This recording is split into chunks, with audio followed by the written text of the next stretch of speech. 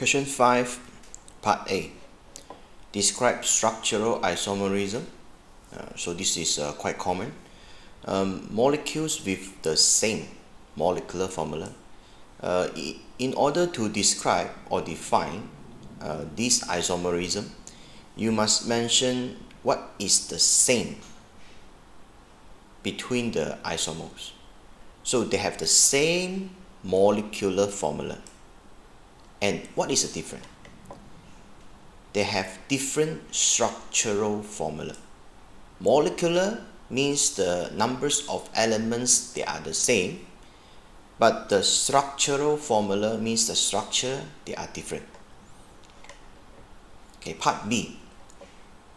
A and B are structural isomer with this molecular formula. They are both straight chain, just one functional group. And this one is the test to identify A and B.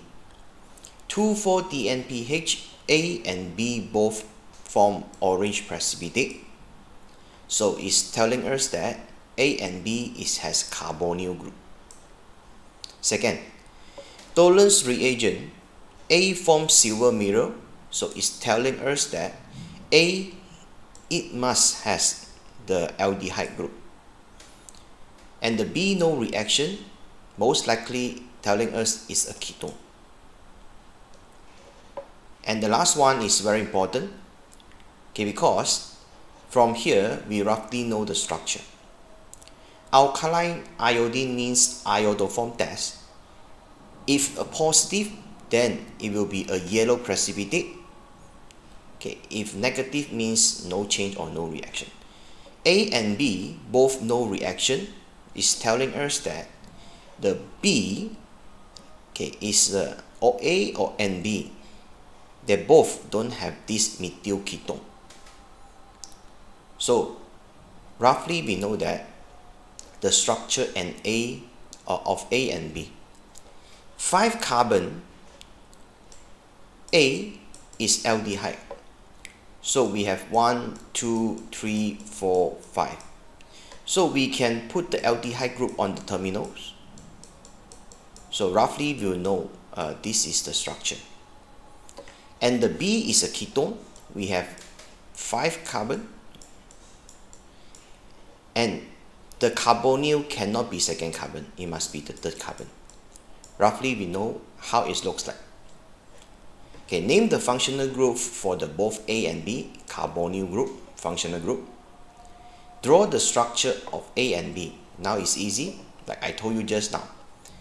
A is aldehyde, so it has this CHO group continued by the straight chain, 4 carbon, CH3, CH2, CH2, CH2, CHO. So this is the pentana. And this one, again, the carbonyl must be at the third carbon. So therefore, this is the compound, right? This is the ketone, that you should draw. Draw this or this, they are the same. Okay, so for part C, C is a structural isomer of A and B.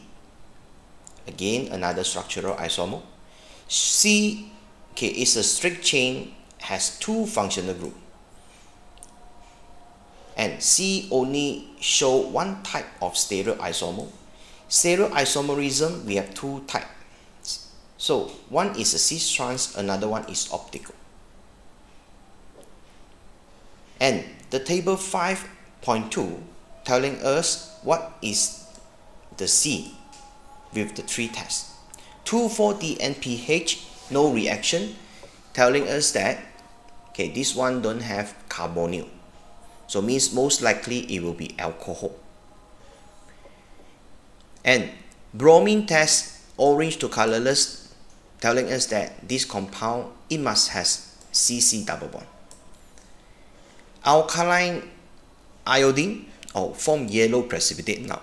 So we will know it has methyl ketone or this alcohol group. Since this compound C, no reaction for 2,4-DNPH, this methyl ketone is out. So the compound C must have this structure, this alcohol. And now we can deduce the structure easily. First, we put this structure, we start with this structure. Here already 2 carbon. So we put another 3 carbon here, 1, 2, 3. Then we put the double bond between the carbons. There is one very important hint that let you know where the double bond it should be. Because it say that it just show one type of stereoisomerism. So from here we know that this carbon is a chiral carbon. And this carbon bonded with 1, 2, 3, 4 groups.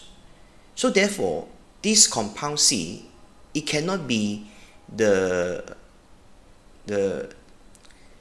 CC double bond, it cannot located at this position. The CC double bond must be here.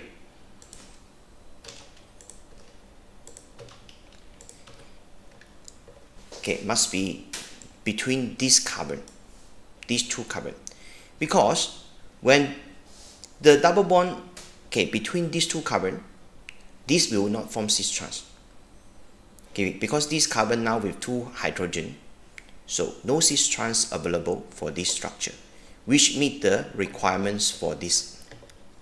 Okay, only show one type, already has one type which is optical, so it cannot has another one cis trans. That's why the double bond just can be here, cannot put here.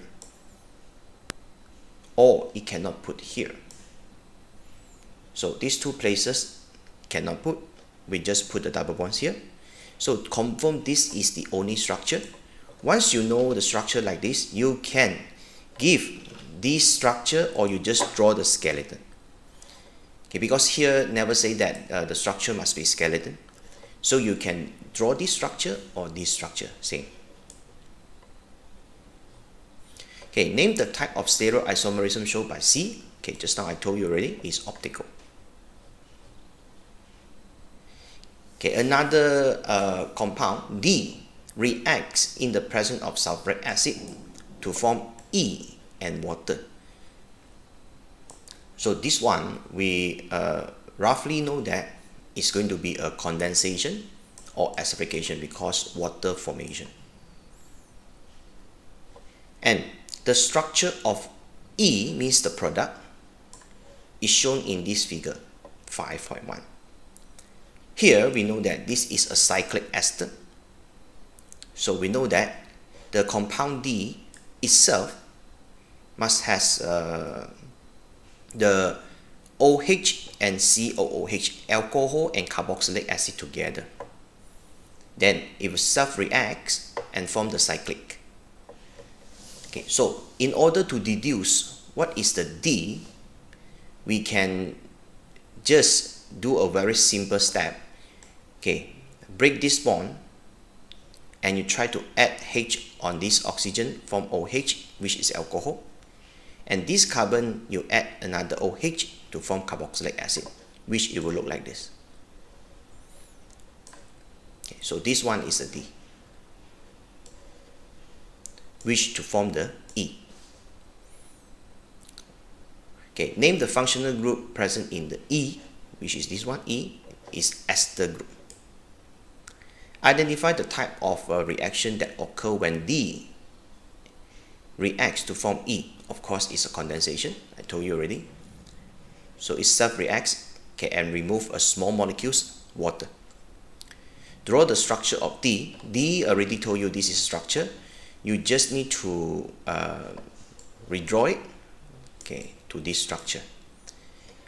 Okay, C here, the carboxylic acid, COOH, here CH2, CH2, CHOH, CH3. Right, same structure on this. So you just draw this D, right? Okay, I are shown for E. here we know that, again, what is E? E is a cyclic ester. D is the compound with OH and COOH. Now the E has a very strong absorption around 1700. So this one showing that it has carbonyl group. It's ester, right? So now tables given, need to use some of the information to answer the question. Use figure 5.2, table 5.3, this table, okay, to predict two differences in the absorptions above 1500. So you just need to use those absorptions above 1500. Okay, so between the D and the E, so what is their difference? Of course, compound E, it just has absorptions between 1710 to 1750. So this one is for the CO double bond in ester, right? This one. Okay, this one is the characteristic of the cyclic ester.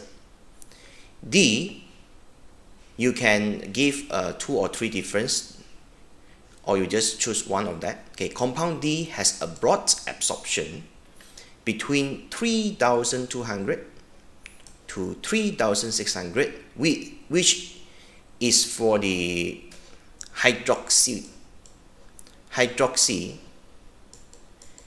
because we know that the D has 2 groups, alcohol and the carboxylic acid.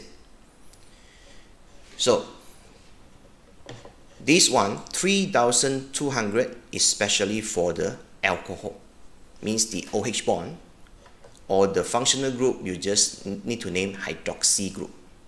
The name of the alcohol, the functional group, we call hydroxy. Or you can actually slightly change it. It has a broad absorption between 2500 to 3000, which is this one. Okay, and this one is from the carboxyl, COOH, the OH in carboxyl.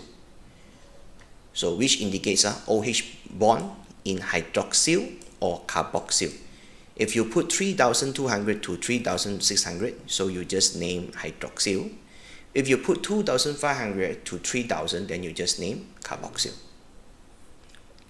Okay, that's all for this question. Thank you.